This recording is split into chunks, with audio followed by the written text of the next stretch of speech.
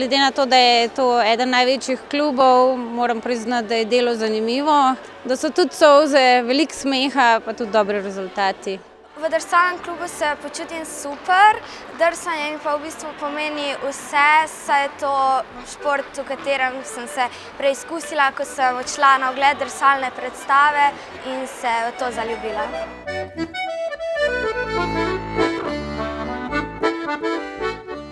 Ta šport mi pomeni zelo veliko, ker vsebuje veliko adrenalina, kar imam zelo rada.